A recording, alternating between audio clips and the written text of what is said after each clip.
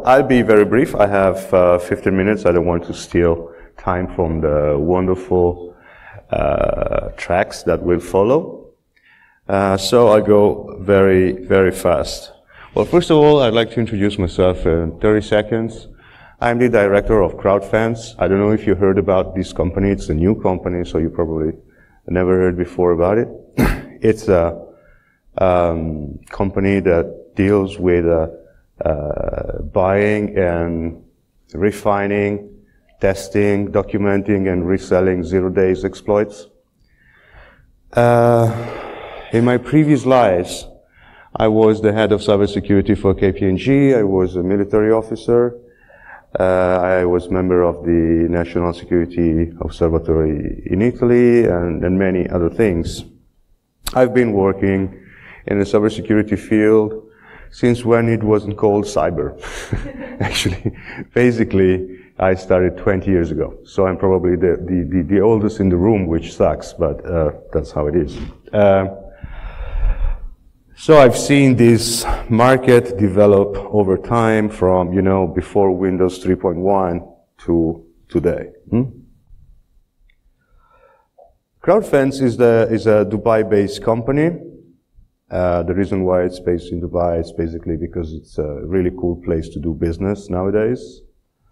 It was established in 2017 after 2 years of studying, designing, learning, and discussing with lawyers and with ethical hackers, other researchers, and so on, because we wanted to create something innovative, and it publicly launched in April 2018.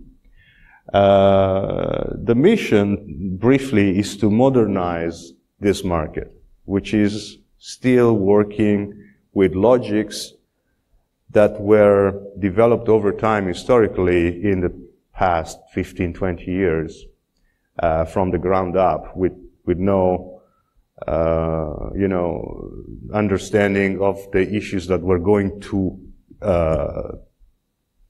emerge. So nowadays, the zero-day market, we think, is not up to date with how much strategic it has become. Nowadays, we're talking about nation states wanting to buy this stuff to perform investigations, intelligence activities, or to support military activities. But the market has remained the same.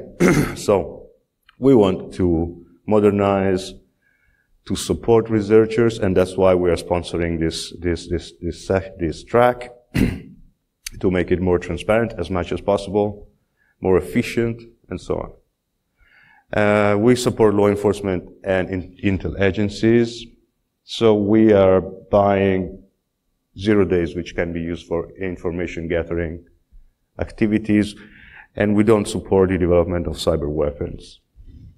So, for example, when someone offers us 0 days for critical infrastructure gear, ICS, SCADA, IoT, healthcare, wearables, and so on, we usually decline. When we launched in April, we offered a $10 million bounty, $10 million bug bounty. And as of today, we paid out half of that amount to researchers. And if you go on our website, you will see that we have published a list of target systems and a list of classes or families of exploits that we are mostly interested into. And of course, we are continuing to look for researchers and brokers and customers. And today we're here because we are, you know, willing to meet the community, to talk with the community, to discuss our ideas, to receive your suggestions or your criticism. In a few days, we will launch what we called internally the VRP. The VRP means Vulnerability Research Platform. It's a web-based platform that we designed at first for our internal activities. And after a certain point, we decided that we wanted to open it up to the community.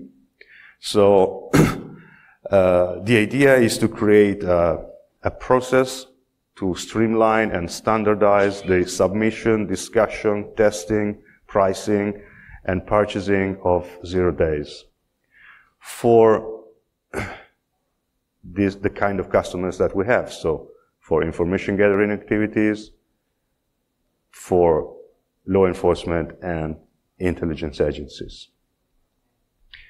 It was designed to be legal, highly confidential, and to simplify the process. Nowadays, when we start talking with a researcher about his or her findings, we always have a lot of issues because of, time zones, people trying to use non-PGP encrypted emails all the time, trying to talk with us about amazing 0 days on WhatsApp.